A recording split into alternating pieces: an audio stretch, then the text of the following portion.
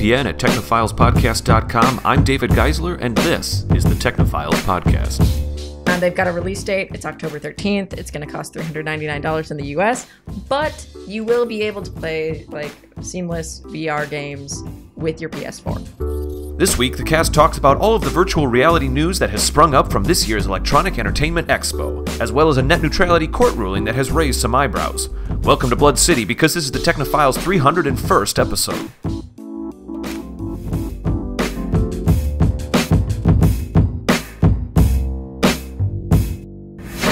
Hello, everybody. Welcome to tonight's episode. I am here with the regular cast, Vee Laabs, Krista-Lee Malone, and Jake Gill. Vee Laabs, how are you doing? I'm doing good. Caught you by surprise there a little. Yeah, I know. I was trying to adjust to my microphone and just. You're welcome to continue to adjust it. The audience is just hearing the noises right now. Yeah, it's great. The microphones we use right now are really sensitive to bumps on the stands. Mm-hmm. Did you have a good week? Yeah, I had a great week. It's finally getting nice and warm out. It has. I actually biked out to the lake like a few days ago, oh, great. It's the first time I've touched Lake Michigan all year. So that was nice. Wow. There were lots of people at the beach. It was great. It was awesome weather. I got a little pink. I think I've recovered though. It's a warm evening right now. Mm-hmm. Yeah. It could be hotter, but it's plenty warm in the studio right now. This is an extremely pleasant day. If it gets in the next couple episodes, guys, if it gets even hotter, we might just do an episode with the windows open and we'll just let the bird chirping and everything else. Mm-hmm. Hey, by the way, that lawnmower wasn't too bad in episode 300. No? Hey, I mean, it was definitely there, but I just kept some music going underneath. It's like our theme song. It's just like yep. And then you just kind of hear in the background. Oh, sick remix. It's an experimental type of music where you put drones in the guys. This is experiential. I feel like I'm in the room with them. It's really great. Wow. Is that a lawnmower across the street? Oh my gosh. Crazy. Krista-Lee, how are you? You hear the lawnmower go from one ear to the other.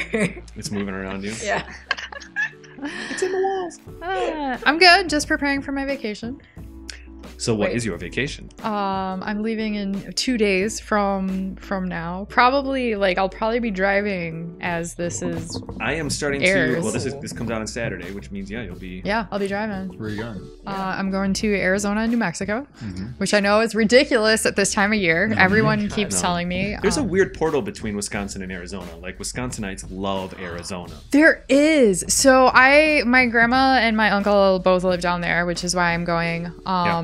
But the last time I went down to visit them, there were so many people from Wisconsin. Yeah, it was really kind of weird. It's been like I've noticed this for the past couple of years. Yeah. What's that? It's like Wisconsin transplant. Yeah. Sure, because everyone retires and they're like, screw this winter. When it's not terribly going. expensive to just have like a small condo there, so it's like. So I wonder if like rates are similar to Wisconsin, so it's translatable. Yeah. It's weather-wise, it's the opposite because it's not humid there. Right. And it's pretty humid in Wisconsin. Even when it's only 80 or 90 in Wisconsin, it can feel pretty warm. 51 and stuff? I just say yes. Yes. Yeah. Okay, so I really want to. I'm going to see if we can fit it in, like going from Sedona to the next place. Okay. I'm gonna try to talk Jared into doing. You're going with your family or just Jared? Just Jared. That'd be nice. This will be the first time we have taken a couples trip. This is the first one. Yes, ever. Oh boy. This is the moment. If you guys are That's into a long hiking trip. and stuff, and you're in Arizona and what's the big city? I think Jared likes the outdoors. Yeah, he does. He's a camper, I think. Yeah. Well, Camelback is there in somewhere. Oh. Which is what's a big city in Arizona? I can't even think right now. Phoenix? Phoenix? Yes, thank you. We were there last year. Okay. Yeah. Jake Gill, how are you? You were there last year. It was nice. I'm good. It was nice. Yeah. No, my week was good. Pui was gone. It took a moment there, didn't it? Yeah. I don't know. I had to think about it because it wasn't like terribly eventful. Well, you got your nails did. I got my nails did. Eternal Masters for Magic came out. I got a box. I opened a foiled Dak Faden Planeswalker. It's like a $300 card. That was pretty nice. So I was like, "There's the box." Wow. You paid for it. I paid for itself. Paid for itself. So then my weekend was like admiring my pretties and then playing some Magic. Yeah. And then sending. I use this company called Puka Trade. It's like. You like share, shout out to Vinny and Puka Trade. I love that company. But you can like send cards that you want to trade, and then you get points, and then you can use those points to get cards from other people. Okay. So at the end of my week, I like sent out like a bajillion cards and points and stuff, and so that was eventful. About a bajillion. And then bike ride and whatnot. Yeah, it was good. I saw you did bike ride just this morning or something, or was that yesterday actually? Yeah. Well, yesterday I biked, and today I biked. You're using what bike app are you using right now? Runkeeper. Runkeeper. I use Map My Ride. Yeah. How do you like Runkeeper? We'll do a little bit of tech here in this intro. Yeah. Why did you choose Runkeeper? Let me ask. I don't remember. Yeah. It was probably some integration with another app that I had, which is what drew me to it. Because I originally was on Map My Ride, but I like Runkeeper. So you went away from hiking. Map My Ride for it. Yeah. Oh. Because I wanted something that was versatile and like Runkeeper does like pocket walks and like you have like cool goals and stuff like that in there. Enough. So yeah, I don't know. Cool. I want to say that there was some integration a long time ago, and then I just kind of got roped into it. Yep. Nothing wrong with that. Nope. Everyone tries to get me to use Strava, and it's a great thing, but like I'm so integrated into Map My Ride now. Yeah. I literally have my own courses set here in you're Milwaukee now. at this point. Yeah. Remember, I've talked about this app before. It's the one where you have your courses, or you have your routes, but you can make those little courses and then do time trials in those. Yes. So I used to just always do other people's, but now this summer I've been setting my own. Yeah. Like I've got an up the river run, and so it's really I've got my fun. loops as well. That are fun. Can you see when other people do your Absolutely. courses? Yeah, I could pull it up right now and show you like the top 10 of people who have done the course that I built. Wow. It's kind of neat. Are you number one? So I wasn't for 1 week. Ooh. I did when I set my course that week. I was riding on a path going up the river, and I hit some pedestrians. That is to say, that I came across. How many points did you score? Some people walking on the trail as well, time. and it was a family, and it was like a grandma and a grandpa and little kids, and they were adorable, but it screwed my time. Yeah. I had to basically stop the bike altogether. so Not even, you know what I mean? Ooh, yeah. It was a pleasure to see them having a nice time, but it screwed up my time. Yep. So that was my base time when I set the route, rather the course part. So I of it. got crushed. So then another guy came in and crushed it, and then I got it back. Okay. A week later. I I ran those little kids right over. Of course not. I just got lucky. I did it at a different time. It was like not a Sunday morning. Yep. There So you guys, go. we're talking about a bunch of stuff tonight. Yeah. We are. Let's see. We're going to be talking about, I think what we'll do first is, Vee, I'm going to have you talk about some of the virtual reality stuff that's happening at E3. Yeah. That has been happening at E3. Mm-hmm.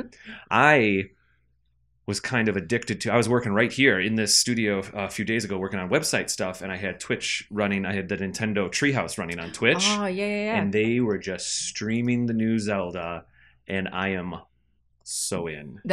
I felt like that was a very effective way to get that game across. Because it's so different. Yes. It's not any, we don't have to get into it that far, but the trailer really didn't do it justice. This next Zelda, it's called Breath of Winds. Yeah. Breath of the Wild. That's what it is. Is plenty of other games do this now, but it's finally legit open world. It's enormous. There's like a survival There's resource element. management now. Zelda's never had any of this, Uh-uh. but yet It's it still feels like Zelda. Zelda Fallout.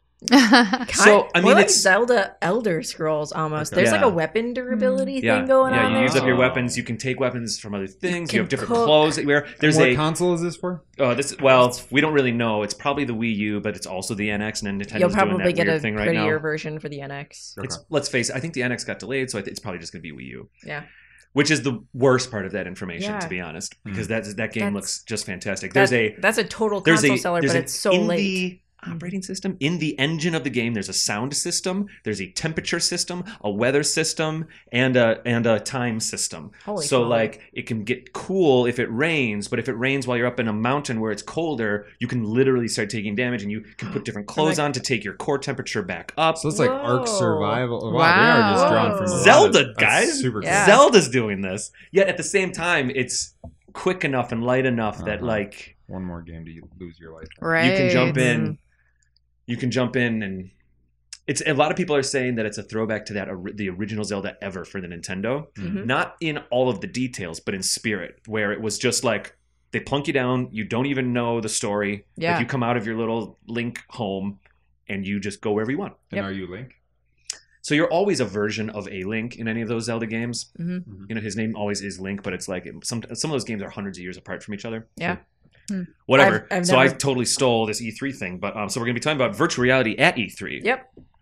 I'm just so excited because I've been waiting for this stinking And Zelda whatever- thing for like years. Yeah. And whatever else happens at E3, we'll probably just. But virtual reality chat is about that. all over the board. One of the reasons the NX got delayed is because they want to integrate virtual reality to it now. That's actually what the headline was a week or two ago. That is the trend. And people are skeptical because they're like, okay, well, you've already started building your operating system.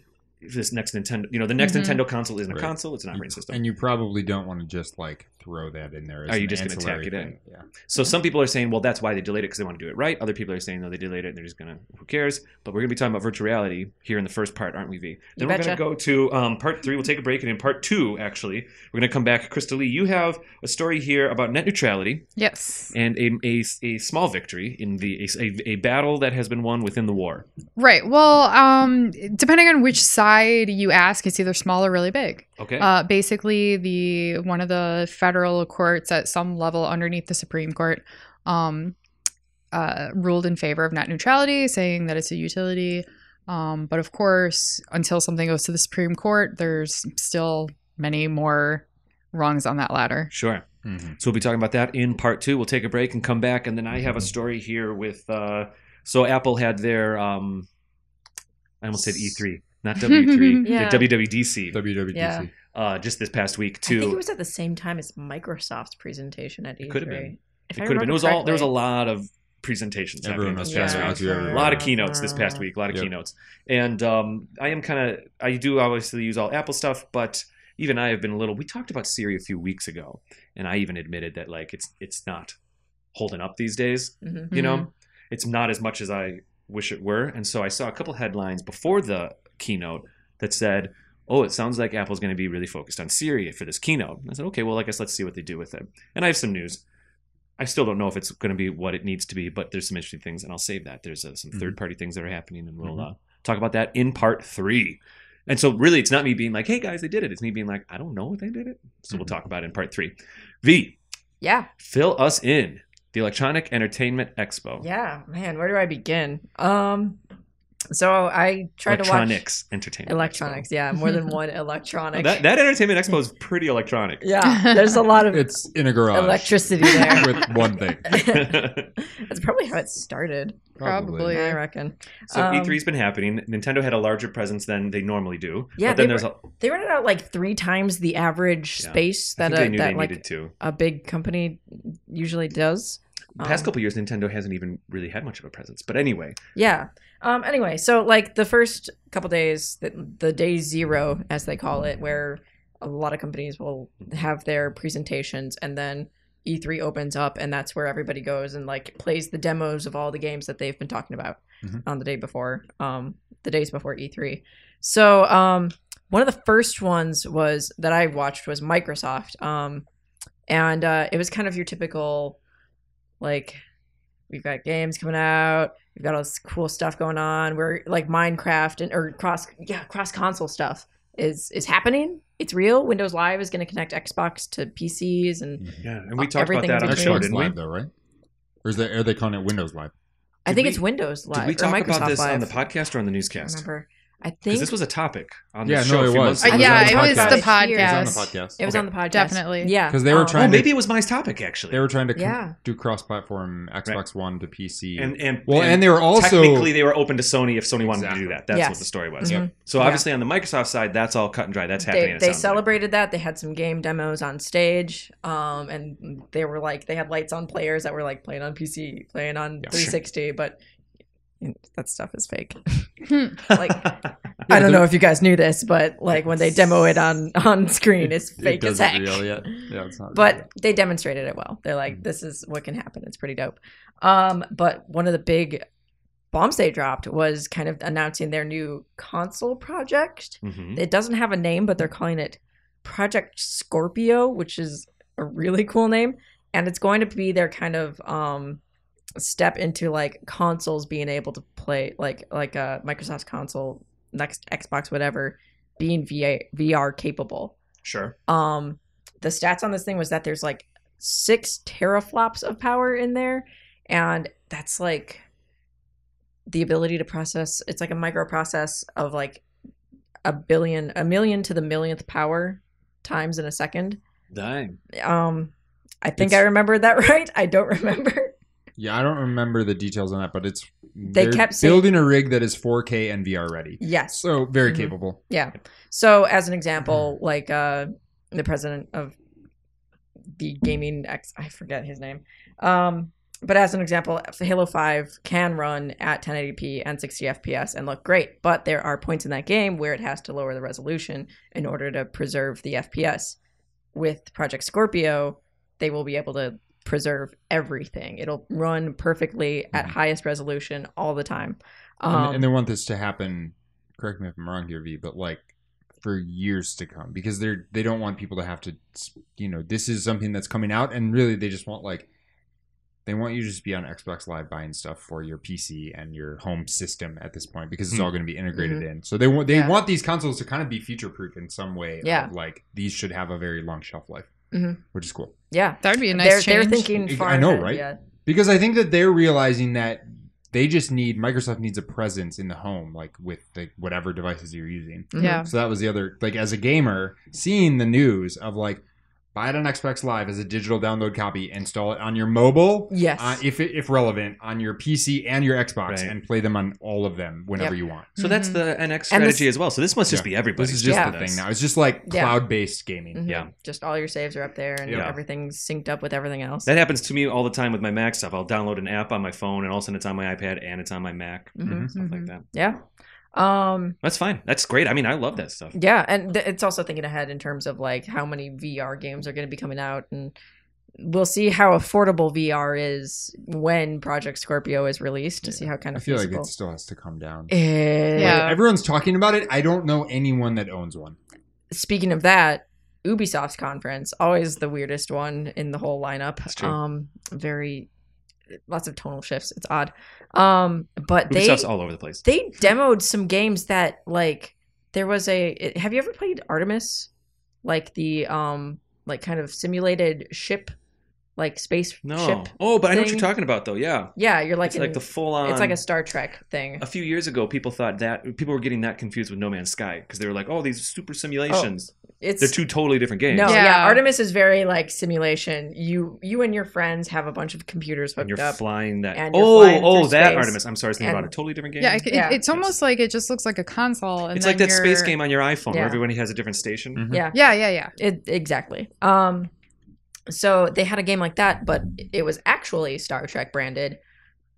But there were 6 people wearing VR headsets Sure. playing this thing, and that's Nice. So they're sitting in their seats on the bridge. Yeah, and it was actually members, actors from Star Trek playing it. So Once they took them off, the reveal Yeah. was that them. LeVar The eye Burton, roll, the huge eye roll from Jake over here. LeVar Burton was captaining the ship, and he was the most earnest guy of everyone they interviewed for this game. They actually brought him out on stage, and you could just hear the magic swirling around him of this game is amazing. It's so real. I was actually captaining the ship. I could use the lingo, and it applied all the jargon. But 6 VR helmets. Yeah, You and your friends. That's Yeah. so. The Mwah. idea is that it's each person, they're doing it online or something, and each person has this helmet at their house, right? I guess. And you're they not gonna have have 6. the $2,500 rig that can support the Yeah. $600 VR. Yeah. Well, then, so this, this next Microsoft console is hopefully the thing that would fix that, right? Mhm. Right, that's what they're hoping. I would. The thing is, they didn't really say if it was playable without VR, so that's a mystery.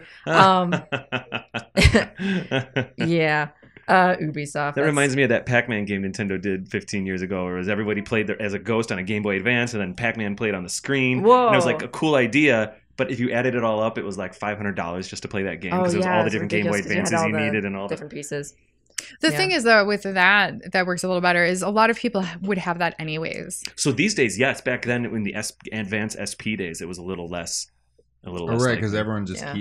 you keep upgrading because you want the new games. Yeah. But your old stuff is still sweet. Mhm. Right. I mean, there is an original Nintendo in my house. I'm not going to throw it out. It works. There's 2 original Nintendos in this room. Right. So, There's I mean, one at our house as well, and I love it. I do too.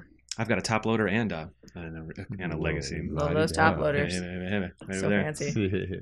Anyway, so okay, yeah, so right. So after Ubisoft, Sony's conference was, I think, it was the same day. And they finally officially announced the PlayStation VR headset. Mhm. We talked about this a little while ago. I think back actually when we talked about Void. So a lot of people were comparing this to Oculus Rift months ago. Yes, and I think they're jumping on that. They're kind of leaping ahead in terms Is of this Morpheus? Is this something different? I think this is something different. They're Okay, calling it never mind. PlayStation VR. Yep. And they've got a release date. It's October 13th. It's going to cost $399 in the US, but you will be able to play like seamless VR games with your PS4. Like With your current PS4. With your current PS4. That's pretty impressive. You can do yeah. that. Yeah. So that's Because they have a new one coming out too, right? PS4. I don't think they It's actually like they did. They have something kind of in the works, but they did not officially Okay. announce it. So it was I only have- I've seen it was only headlines Xbox about, like, because Xbox has a new one. They have a Yeah, they it's have like a the one Neon or slim something. essentially. Yeah, They have a yeah, pared yeah. down one, and it's the 350. So one. I think people are probably just speculating then that Sony will come out with their No, like, there is- mid. We're like a season or so away from the next new console. I have seen headlines That's what I for reckon. PlayStation 4.5 quote unquote. Yeah. Headlines, people Yeah. talking about it. Okay. Mm-hmm. But yeah, we're almost in new console territory anyways. Yeah. Mhm. So glad I bought my one last year or whatever. Mhm. Did you guys watch the Sony conference? Nope. It was an extremely satisfying presentation. Like, imagine like all the cool parts of award shows where they kind of do like montages and show you all the things that happened that year that were Sure. great, but without like the self-congratulating butt patting. Mhm. It was like they had a live orchestra in the pit Nice. playing music, and they played like the God of War score, and then they started showing the demo for the new God of War game, Okay. which looks really neat. He's like a Viking now. He's got a big old beard, and Oh, really? Sweet. yeah, he badgers his So son like around. Lord of the Rings is popular. I mean, Game of Thrones. Yeah, pretty much. Do had a this- manly man. in It a was beard. very like low camera to the ground. It kind of felt like Last of Us, but Mm. different. Yeah, it was like a classy presentation. Like they did that, and then they're like, let's talk about VR. And then they showed like a bunch of trailers for all these VR experiences and games that are going to come out that are VR compatible. Yeah. They announced Resident Evil 7 Yeah. in a very spooky, like Ooh. tense trailer where like in VR this person is exploring this gross decrepit house, and there's of course mannequins in there Oh, and like a pot full of rotten food and maggots, and it's super gross. That might be the way to do Resident Evil because 5 and 6 were so bad, so they were Like, so they're kind of poorly received yeah, that, and a lot of that was all the control mechanics and stuff like Mhm. that. People were getting frustrated didn't with. get like too like Maybe war gaming. totally reinvent. Like, Yeah, that's what I thought. Yeah, remember when Resident Evil Good 4 co-op, came out, they completely revamped the control. It was like they totally redid the game. Yeah. Like we were already coming off of Nemesis, and people were tired of Resident Evil 3. There was a lot of Resident Evil fatigue. So Mhm. 4 kind of reinvented it. Then we got Resident Evil fatigue again, 5 and 6. yeah. Maybe this can be the next 4. I'm saying. That it's definitely a tonal shift, which I'm looking forward to because Mm. I think they kind of fell into the we had a point shoot gun Call of Duty mode, and then they're kind of it when they first started it looked like PT. Sure. Well, and yeah, with VR, dude, you can get scary. again. Yeah. You guys, Yeah. you saw the trailer with Norman Reedus. Oh yeah, that was another thing. That's Yeah. not VR or anything. I want to ask you No. about some of your VR highlights, but yeah, that trailer did look cool. That. Oh my gosh, that was You like got- the best game ever, and it's not even a game. Well, here's what happened. They still have Norman Reedus on contract, so the Kojima Yeah, part of Kojima that did. relationship Right. went ahead and made a game with him, and there's a trailer on it. It looks good. It was hilarious, the presentation for that. Like yeah? he announces like we have a new friend who's working with us with Sony, and he's a legendary like game producer. Here he is, Hideo Kojima, and like the curtain rolls up and you see the spotlight and there's Hideo, and then it's like Billie Jean like steps like as he walks up to the Okay. front of the stage. The It floor's was lighting up. Yeah, like as he walks, like it's People creating are a probably light path. Freaking out. Yeah. The crowd was going bonkers. So, what were some of the Sony VR highlights for you? Like the Resident Evil one, of course. Now, Another let me ask that Resident Evil one. Are you walking around? yes. Because that's the thing with this VR still. Like, we still have this uncanny valley of you're not actually walking around if you're walking around. Like the Star Trek one Yeah. you were talking about a few minutes ago makes sense. Everybody's theoretically sitting in their chair. Yeah. Sure. And You're we not talked going about this in anywhere. virtuality, the virtuality Mhm. social worlds, Krista-Lee, a Right. few months ago. Right. I don't know if we're ever really going to get past that anytime soon. But okay, so anyway, Yeah. the Resident Evil one is you are walking around, so you Yeah. must be using an analog stick or something. Well, the funny thing is, like the PlayStation Move controllers, they were so underutilized for such a long time. This is where they come in. Yeah, I have noticed that. That this is how you maneuver around, and kind of motion Mhm. controls happen Yeah. within PlayStation VR. There was a Final Fantasy one which looked a little off. I'm sure. Yeah. I think we're gonna get that though. Like, just make VR for everything. Yeah, I think that's what we're at right now. I think is that there's just like a lot of VR experiences. Mhm. A Batman one was announced as well. I'm not sure what that's like. They just basically That could be fun. Though. it could be. They've got Mark Hamill doing the voice of Joker, of course. I thought he retired his Joker voice. was- He retired halfway through the Arkham it was- one. I think didn't after Force Awakens, he just needed to Yeah. talk. Yeah. he? I Oh, don't this know, is what that's- lines feel that's like. like- Heavy Oh, lines. it's glorious. Oh yeah, like Here, I got this, guys. his paycheck wasn't enough to make him happy with that. I'm sure he was just fine. So the how does the Microsoft and Sony VR systems compare, like in price and power, all that kind of stuff? Well, like Microsoft doesn't really have a system yet. Oh yeah, That's right. is that they're kind of like catching up. Like they've already got the PC market or whatever. Like Sony had the Morpheus a year or two ago, right? That's what they were developing, right? Was it? That's I what it was thought called. Morpheus was a different company. Yeah, it could be. I could be Yeah. wrong I about can this. check I know, that real there were so quick. many that popped up and then just kind of ducked Yeah. out, and then Vive came out of nowhere. Vive kind of did. I mean, I did not expect that. I feel like Vive was like sitting around in the Steam laboratory for a while there, and all of a Yeah. sudden it just one day busted out. Yeah, like and then like And they one were day like, "Get back here, Vive!" everybody was talking about it. Giant Like, oh, Bomb crap, it's not playing ready. the heck out of It's it. out. Oh, people want it. Ship it. It's here Hey, you guys! on the I'm box. It's like Vive. some really like ticked off sales guys. Like, you know what? I know a little bit of code. Like, dig it up, GitHub commit. Whoops. Cool. Well, we're running on time. We're running out of time here, Vee. Yeah. But any closing thoughts about all the VR that was announced? I'm It sounds like all three companies, in one way, shape, or form, have now said that they're Yeah. committing to VR. And Nintendo kind of coming in a little late from what it sounds like. What you were talking about those rumors that they're delaying the NX to make it more Yeah. compatible, just like they're like Project Scorpio's doing what PS4 has already done. Mhm. They always My seem to get in a understanding is little that late on that. Nintendo? Yeah, That's their whole MO. that's like yeah. I mean, I love Nintendo We're games. just gonna but wait for everyone else to do it, and then yeah, just there's figure it stuff out. like Yeah. here I was just nerding out about Zelda being open world. That's been around since PlayStation Yeah. 2, open world games. You know what Yeah, I mean? you know. But I'm just saying, it's okay. Nintendo They will never wait be. for everybody to figure it out first, and They then will they're always like, we'll make just take fantastic all the good games, bits. and they will always be behind. That's just what Nintendo does. Yep. Mhm. But anyway, They have so solved the the other problem. so their virtual reality thing is they're going to add it into their code or something. Yeah. I don't know. So I'm glad real that quick, weird controllers. Yeah, yeah. you were Morpheus. actually correct. Before they announced it was Well, this Morpheus thing. it was code name Project Morpheus. There it is. Now that it's coming out, apparently they're not using that name. They're calling it PlayStation VR. Sure. And the aptly titled PlayStation VR, that's what I'd call it. Mhm. We'll keep it on brand. Project Morpheus sounds way cooler. Yeah, but nobody knows what it's connected to. Like even here in this conversation, we couldn't remember that it was connected to Sony. Right. Still. Well, and then you know, Microsoft has got the same thing with their Scorpio. Like eventually, it'll just have a brand name. Yep. Mhm. Xbox Zero or something. Yeah. Xbox One again. Here we go. More. Project. Well, Here we go so again. my friends have been.